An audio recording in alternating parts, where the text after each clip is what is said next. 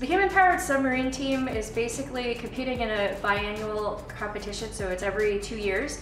The whole goal of the race is for them to basically design, build, and pilot a fully flooded submarine that's powered only by humans. The goal here is it's a drag style race where they're supposed to go approximately 100 meters.